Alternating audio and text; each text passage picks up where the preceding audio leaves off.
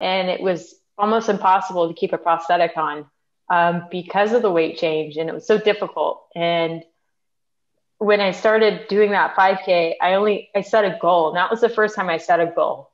Honestly, was to finish a 5K in under an hour. And there wasn't really any consequence if I didn't finish that goal, right? But it was something for me to work towards. And my first 5K, I finished at 58:01. And that was something for me that was a big catalyst and a trigger going, okay, if I can do that and I meet a goal, well, what can I do to make this faster? I came back a year later and I did the exact same 5K, not pushing my daughter in a stroller this time, but I did that in 31 minutes, I think. So a massive difference a year later. And that was just, working towards a goal.